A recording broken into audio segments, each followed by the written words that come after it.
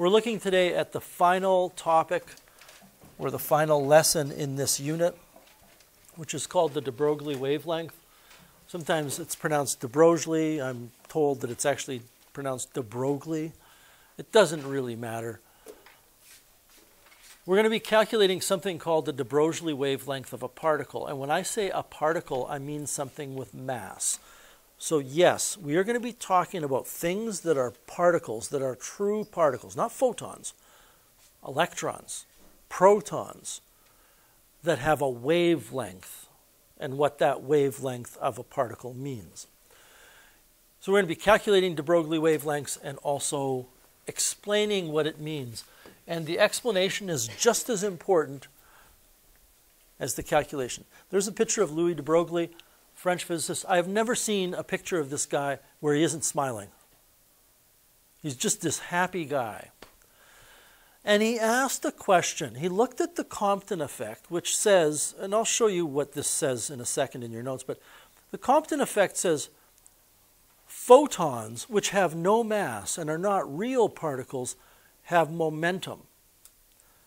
So the Compton effect says things that do not have mass, things that are not real particles, behave like real particles in that they have momentum. So he asked, if that's the case, maybe it's possible for real particles to behave like waves. The Compton effect demonstrates that waves behave like particles, basically. You know, that's the whole notion of a photon, is that it's a part of an electromagnetic wave, but it's a quantized particle of energy. So is it possible for a real particle which has mass to have wave properties and therefore, whatever it means, behave like a wave? Can particles like marbles behave like waves? And by the way, just before we get into it, you know, yes, they can behave like waves, but it doesn't mean they travel through space in a wave-like fashion. That's not what it means. So if you have that notion in your head, just relegate it to the garbage bin, because it's not a valid interpretation. What deBroglie did is he took Compton's formula for the momentum of a photon, which is valid. Compton demonstrated that it works. And he rearranged it for lambda. And he said, the wavelength, according to this formula, is Planck's constant divided by the momentum. But if it's a real particle, momentum is purely defined in terms of mass and speed, or velocity, but we're not worried about vectors here. So what he put in for P is this. And what we just did here, which is to take Compton's formula, P equals h over lambda, rearrange it for lambda to get this formula, lambda equals h over P, and substitute mv in to get lambda equals h over mv. This is a formula you need to know how to use, but it's not on your formula sheet. So you need to know when we're talking about a wavelength of a real particle with mass, which you still don't know what it means, that you have to go through this or memorize this formula. Alberta Education has gotten in the habit of, on diploma exams, giving students the formula when they need to use it. I don't know why they don't just put it on the formula sheet then. If they feel that way, just put it on the formula sheet. But anyway, it's not. So this is the deBroglie wave hypothesis. A hypothesis is kind of a generalized prediction that deBroglie is hypothesizing or predicting that real particles, particles with mass, do have a wavelength that can be calculated with this formula. I don't think he lived to see the proof of this, but it is true. It's basically an argument of symmetry, that the universe is nice and organized and symmetric. So the photoelectric effect and the Compton effect tell us light is a particle. Let me repeat that. The photoelectric effect and the Compton effect tell us that light, which has no mass, behaves like a particle. On the other hand, diffraction and interference demonstrate that light, which has no mass, can behave like a wave. So what he's saying is, if things without mass can behave like things with mass, particles, or behave like waves, then maybe real particles with mass can also behave like real particles and waves. Maybe the universe is weird and we've developed physics around this boundary where we say things over here are particles and things over here are waves, but maybe they're all the same kinds of things, which is a really wild notion. So, can real particles have momentum? Yes. Okay, so let me back up. If light particles can have momentum or behave like waves, then why can't real particles have momentum and behave like waves? So we're going to do a calculation. This is called wave-particle duality. We're going to do a calculation. We're going to calculate the de Broglie wavelength of a 1,250 kilogram car moving at 30 meters per second. It's a little bit over 100 kilometers per hour. It's something we're familiar with. And we're going to find the de Broglie wavelength as well of an electron traveling at 2 times 10 to the 6 meters per second. And then we're going to talk about what these numbers mean. So I'm not going to be writing anything down. You're going to write down a few things and we're going to do a calculation or a set of calculations. All I've done is I've summarized the information here, which you don't even really need to write down because it's right there. And if you look up here for a second, here's where we start. We go to the momentum formula that Compton developed. We say if I rearrange that, it's lambda equals h over p. And since p is mv because these are real particles, you understand I can get away with calling a car a particle, even though it's multiple particles. I'm treating it as a single particle. So what you need to do is calculate these two things. And just like when we were dealing with photons and that formula, electron volts are not welcome in any of our calculations here. So I would like everybody, please and thank you, to calculate both of those wavelengths, whatever they mean.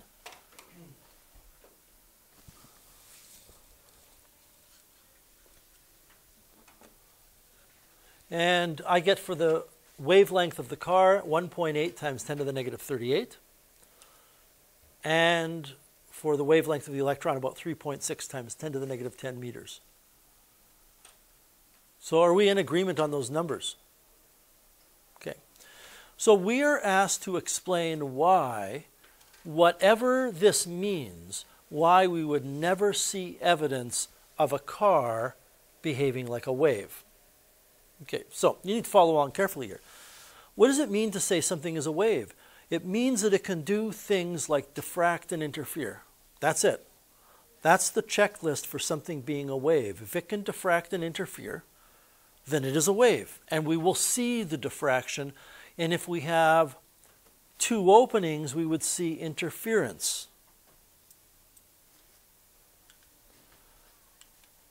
So we need to also remember that diffraction doesn't happen unless the wave passes through an opening smaller than the wavelength. So if you want to see diffraction of a wave where the wavelength is 2 meters, you need to pass it through an opening smaller than 2 meters.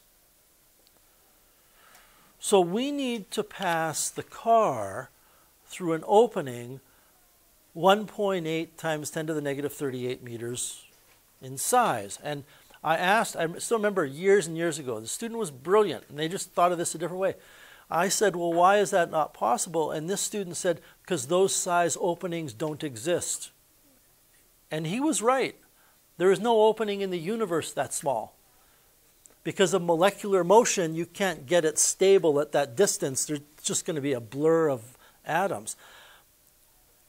And the student wasn't really thinking logically, because even if you did have an opening that size, what's the problem? Car's not going to fit. So we had this discussion, and the same student said, okay, well, why can't we, and this is just a bonus to this lesson. I think it's interesting, because it stumped me when he said this. Why can't we use this formula? And he was reasoning this way. Let's take an opening that's 3 meters wide. Will a car fit through an opening that's 3 meters wide? Yes. So he said, why don't we just find a speed that will give us a deBroglie wavelength of 3 meters. And I think he had me stumped for a minute. Well, let's calculate this. Let's calculate what this speed would be. This is how the formula would rearrange if we use 3 meters. So we're going to calculate how fast the car would have to be moving to have a deBroglie wavelength of 3 meters so that we could build an apparatus that it could go through and we can see what happens. And it's right now, this was about 15 to 20 years ago, it's right now in the discussion with the student in the class that I realized what the issue was, and some of you are realizing.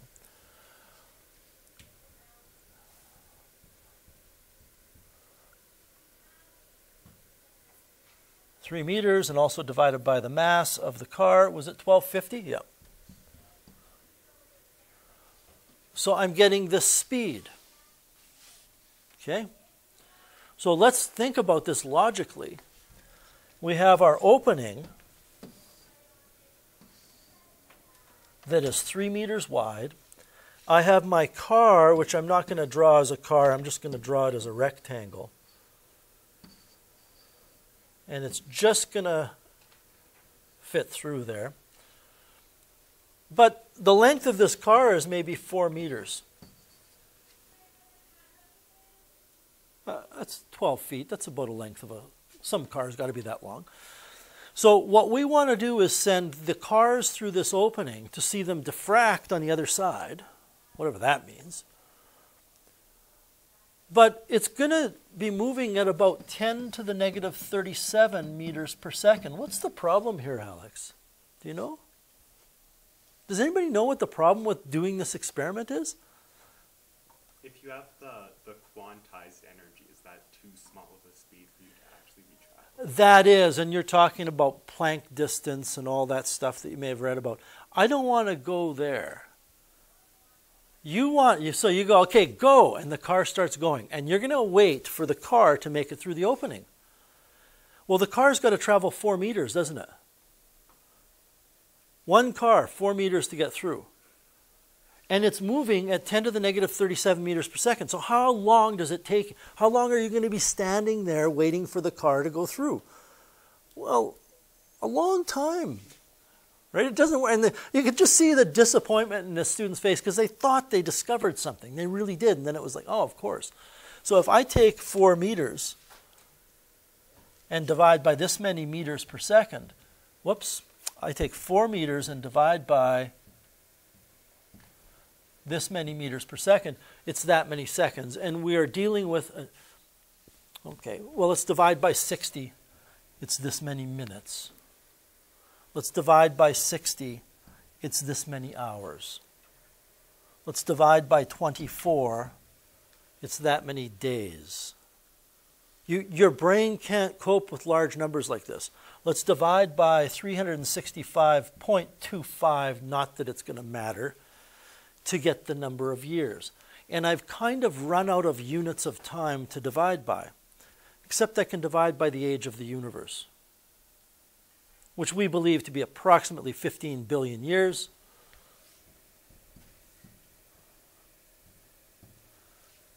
It's this many lifetimes of the universe you'd be waiting for that one car to make it through. Okay? So the important lesson here is, well, there's a couple of important lessons. You will never, and you can write this down, you will never see a deBroglie wavelength of a car because it can't fit through the opening. Whether you can get that size opening or not, it can't fit through the opening. And if you want to say, well, can't we change it to get a bigger opening, then you're going to have to be going slow enough that you will never get a chance in your lifetime to experience it, whatever it is. But everybody, this distance of 10 to the negative 10 meters is approximately the distance between nickel atoms in a crystal of nickel. And it turns out when you shine a beam of electrons, when you fire a beam of electrons at nickel, you get an interference pattern. And I want to show you what this means. And this is by far one of the strangest things in physics.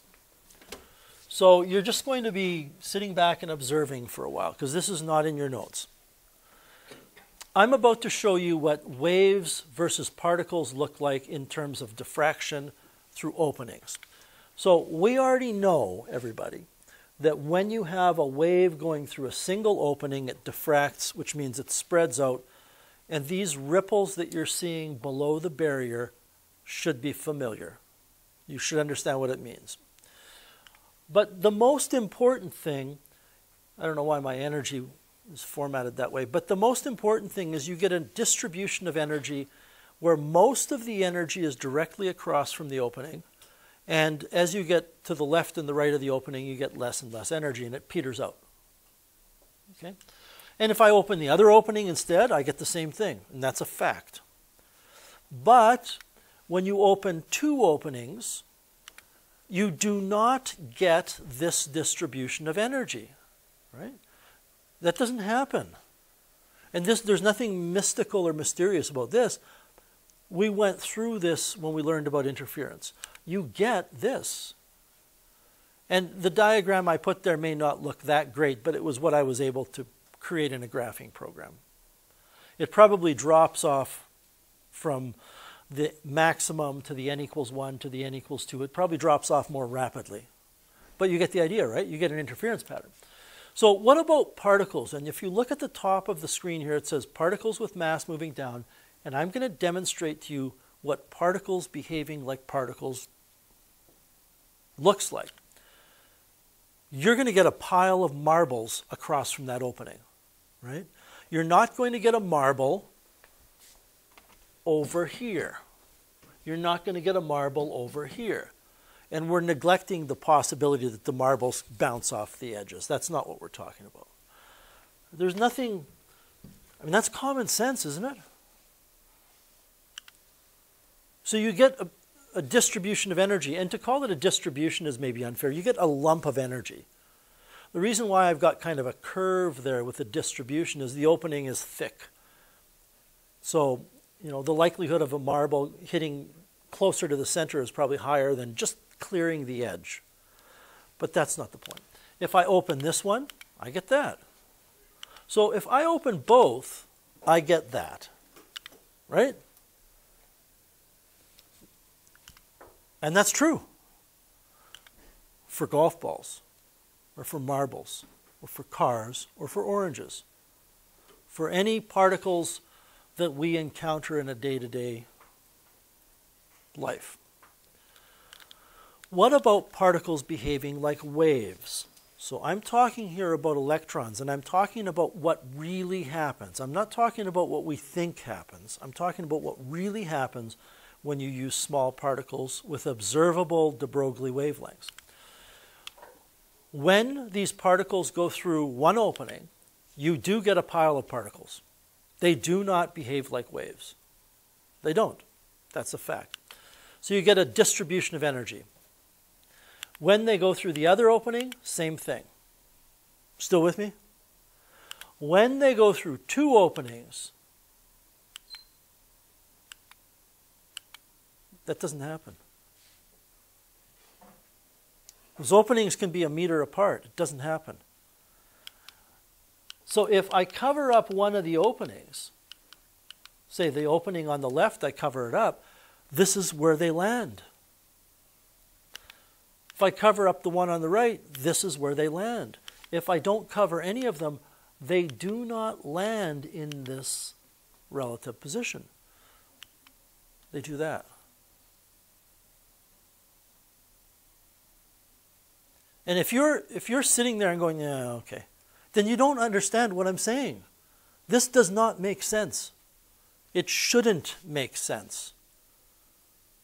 There's a quote by Niels Bohr that says, if anybody thinks they can think about and understand quantum mechanics without being confused, and this is a form of quantum mechanics, all they're demonstrating is they don't understand the first thing about quantum mechanics.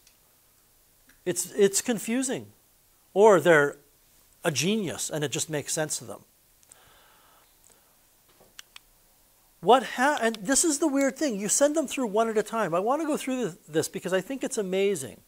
So you have these two openings, and you have two electron guns, and we have done this, not we, I'm not going to put myself in the group, but physicists have done this. They have two electron guns connected to a computer that randomly fires gun at a time, one electron at a time, and it's random. The computer is set to randomly pick a gun and fire through which opening. And they fire the first electron, and all they do is they fire one electron, they hit pause on the computer, and they observe where it lands. There's a phosphorescent screen there, and it lights up showing the flash of the electron, and they put a mark there. And then they go, well, let's go for lunch. And they leave. And they come back an hour later, and they go, let's turn it on again. Let's fire one more electron. And it lands there. And they go, oh, it's quitting time. They go home. Actually, it's vacation. They come back 3 weeks later. They fire another electron. These electrons are going through at different times, and the times can be separated by weeks or years. Years it could be. And over time, what happens is you get an image revealed. And it starts building up. So it's not like shining the light through the diffraction grating and you immediately see all of them. It's the equivalent of firing one photon at a time. And if it still does not make sense to you, then that's good. If it's still something that's obvious to you, then I've failed because I'm not explaining to you how weird this is. And it gets weirder. Because physicists can be pretty smart. So, first of all, these equations work. If you calculate the deBroglie wavelength with deBroglie's formula, and you do an experiment with electrons and measure the same stuff that we measured with the laser, but you do it here, it works, it matches. But I want to show you something. This is bizarre. This is absolutely bizarre. It's the worst thing in the world to try to wrap your head around, I think. I want you to notice that we get the electrons are streaming down. We get this interference pattern. Yes? And by the way, the interference pattern looks like this over time. Now, this is sped up. This is actual animation from a computer download of data from an experiment. So that's what happens. You get these bands of light and dark. So, you're getting an interference pattern. I want you to notice there's an electron detector there. And physicists are smart. They said, well, let's find out what's happening when they go through the openings. So they look at the openings. They point electron detectors at the openings to find out which opening the electron goes through, to find out what's happening. And as soon as, see the switch here? It's off. The electron detector is not doing anything. They turn it on, and the electrons behave like particles. That's freaky, man, isn't it? It gets worse because even if the electron detector is off, and I don't have an animation for this, they set it up so that it's not random. They set up the computer program so that while it can still be random, pick the electron gun, that's the random part. But when the electron gun on the right is picked, there's a circuit that closes the opening on the left. Okay? So when they know the electron goes through the one on the right, they're not looking at it, they just know it has to go through the one on the right because they've closed the opening on the left. And then when it fires through the one on the left, they automatically close the one on the right. They might as well be looking at it because as soon as you know which opening it goes through, it will not produce a wave. So think about that. It goes from here, where both openings are open all the time, to here, where what's happening is they're closing the opening of where the electron is not going. It's going through the right, they close the left. Well, sorry, I'm not going to behave like a wave anymore. So the two openings still have to be open, even though the electron's only going through one of them. And we observe this.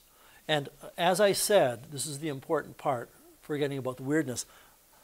deBroglie's formula matches the double slit formula that we've already tested for visible light. So deBroglie is right.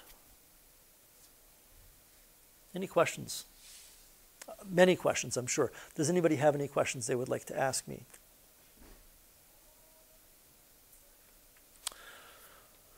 Richard Feynman was a Nobel Prize-winning physicist in the last century. He surpassed Einstein in terms of his abilities and his thinking skills. But he was also an amazing teacher. Like, people would clamor to try to get into his lectures in post-secondary. And if you get a chance to watch YouTube videos of him, he's just an amazing communicator with regards to physics. There are lectures you can find him lecturing online. He's long since passed away. But you can also find just interviews of him where people are just asking him questions. He's sitting in a chair answering questions. And his ability to explain things was amazing. And when he taught the deBroglie wavelength kind of idea in quantum mechanics in many of his famous lectures, this is a quote. This is an actual quote from him. Don't like it? This is what he would say. I can't lie to you and tell you the universe is this nice place that everything makes sense. I'm going to tell you the way things are. And this thing we've been talking about is the way things are. That's a fact. Don't like it? Go somewhere else. Find another universe to live in. And that was his quote. And it's a great quote because the universe is just a bizarre place. All right, we have what I believe is one question to do. No, two. Electrons are accelerated to a particular speed and directed to a crystal which acts as a diffraction grating. The distance between the atoms in the crystal is this number, and this number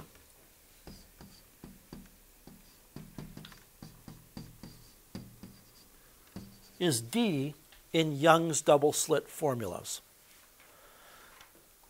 So the atoms, we can't manufacture, well, I don't know, maybe we can with nanotechnology now, but traditionally you can't manufacture a diffraction grating with that d.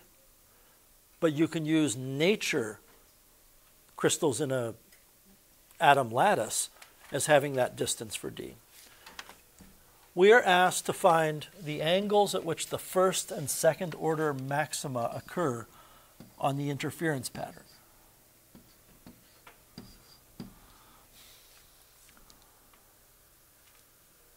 I just want to make sure.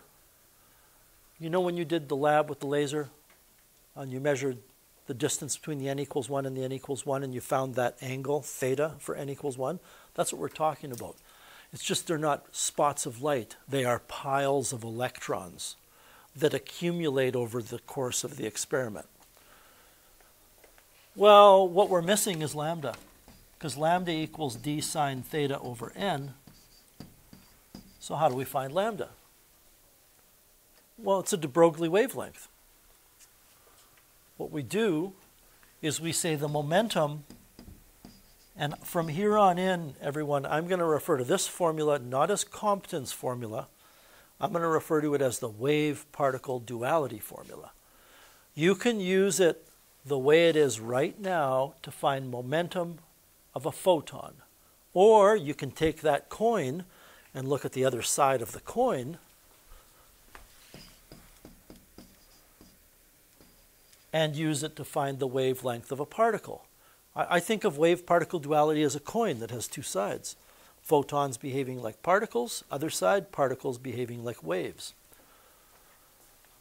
And this, of course, is h over mv.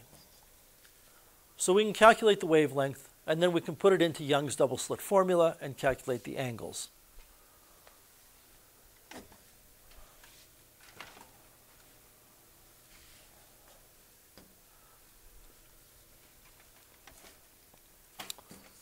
I cut it off. Alex, in a nice clear voice, can you tell me what the speed of the electrons were? 3.5 times 10 to the 6. 3.5 times 10 to the 6. So I'm going to take Planck's constant, h. Thank you. Planck's constant divided by m divided by 3.5 times 10 to the 6. By the way, you know in the Compton formula that we just finished reviewing, there's that h over mc. This is h over mv. Don't get them confused. In Compton's delta lambda formula, there's h over mc. This is h over mv. This is the wavelength of the electrons.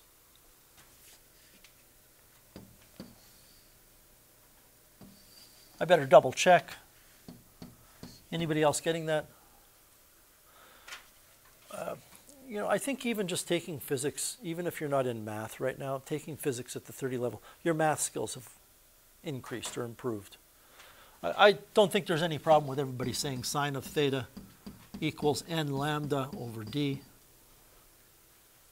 So all we have to do is take 1 times lambda over d inverse sine, and then 2 times lambda over d inverse sine, and get our answers. So when n is 1, I can just take lambda divided by d and take the inverse sine, 1.65 degrees. These angles are typically very, very small for X-ray diffraction. I misspoke. For electron diffraction. So 1.65 degrees. Because the angles are very small, we would expect that second angle to be twice as great, and it will be. So this time I'm going to take 2 times the wavelength divided by d.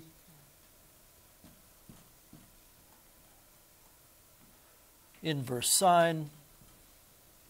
So you get about 3.31 degrees.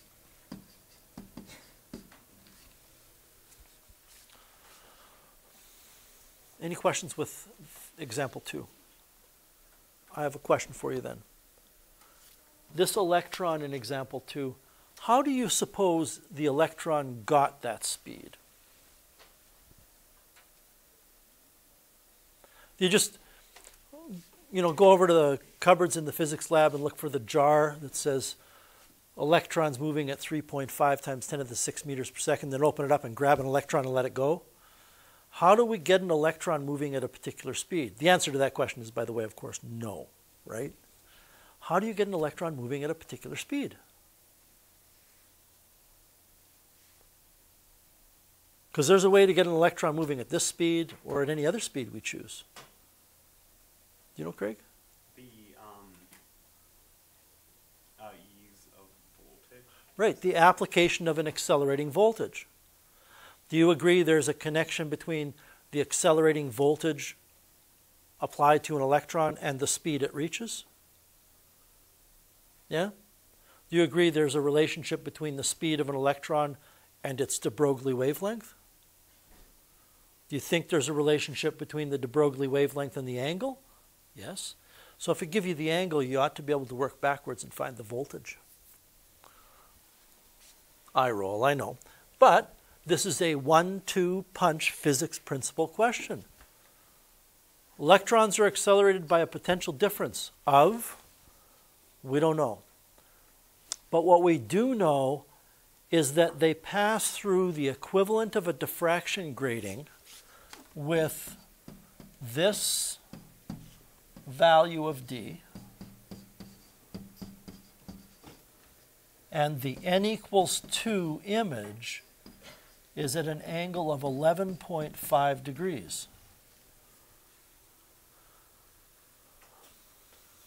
We're asked for the accelerating voltage. So if we build our physics formulas here, the accelerating voltage is equal to the change in kinetic energy of the electron over the charge. And this formula that I'm going to show you, Q delta V equals 1/2 mv squared, we've used dozens of times. Where did the delta go on the EK?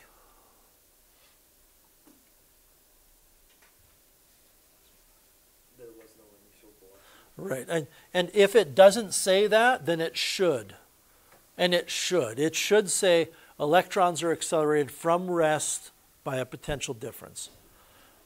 I think this question is messy enough without having to worry about an initial energy. So what are we missing? Let's follow the yellow brick road here. What are we missing that's preventing us from finding the voltage, the speed? Well, we're talking about a deBroglie wavelength because the electrons are interfering in some bizarre way that we don't have to think about every time we do this problem. We don't. You don't have to, don't go down that rabbit hole and start imagining electrons going through openings. Just do the physics. Why can't we calculate the speed here? Because we don't know the wavelength. But I can use classical physics to find the wavelength. So I can find the wavelength using Young's double slit formula. Then I can use the wavelength to find the speed it's moving at using deBroglie's formula. Once I have that speed, I can find the voltage by using Q delta V equals a half mv squared. And I see many of you are already calculating this lambda.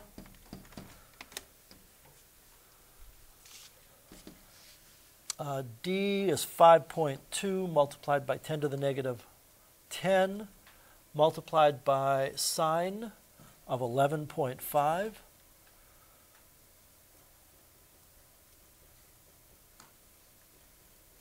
Divided by n of 2. So this is the wavelength. 5.18 times 10 to the negative 11.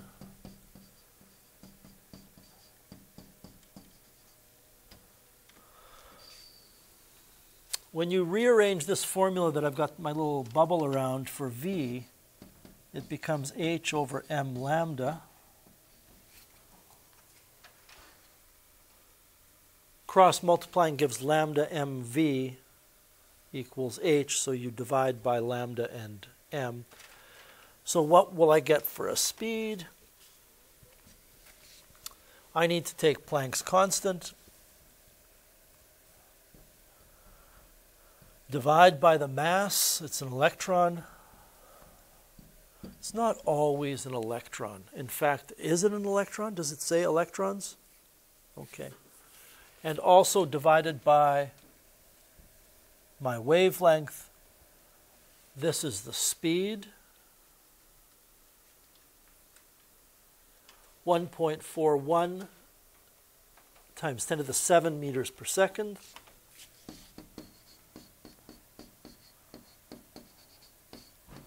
That can go in here, and I can finish the problem off. 0.5 times the mass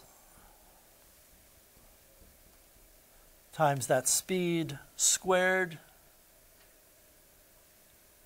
This is the kinetic energy the electron has to have so that it's moving at the right speed, so that it has that wavelength, so that the n equals 2 is at 11.5 degrees. All I need to do is divide that kinetic energy by the charge, and I will get the accelerating voltage. So about 561 volts.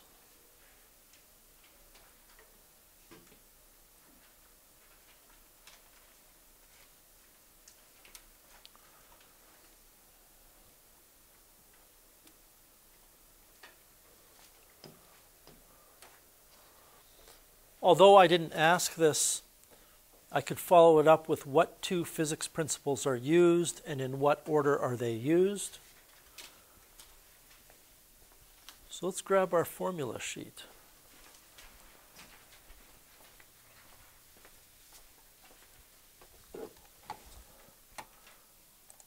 Anytime you use that voltage formula, everybody, what you are using is conservation of energy.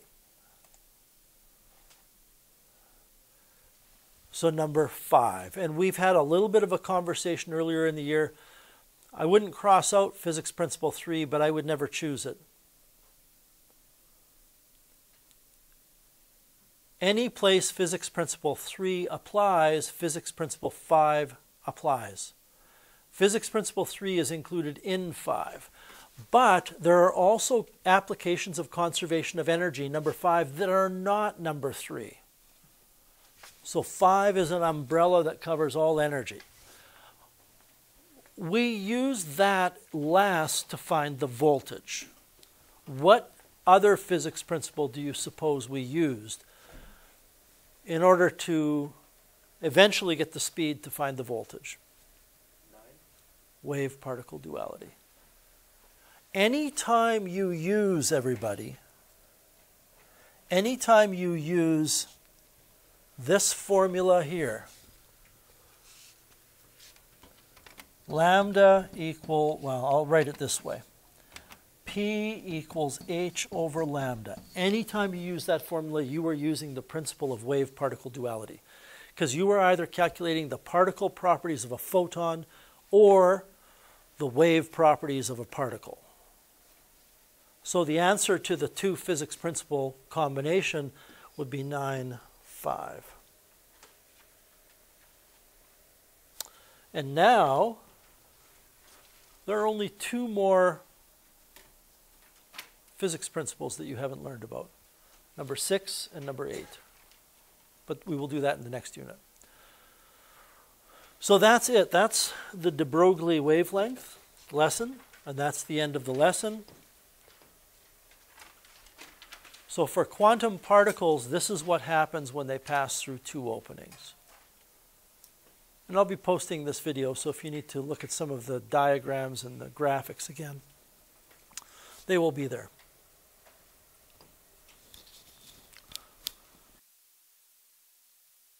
Look up here, this is where we started, right? Watch what happens though. That's why that formula I had separate from the other, because it can be applied to photons or to particles with mass. All right, you got some problems to practice for tomorrow. And don't forget, little quiz on the photoelectric effect tomorrow. You got about 20 minutes left in class here to work on this stuff.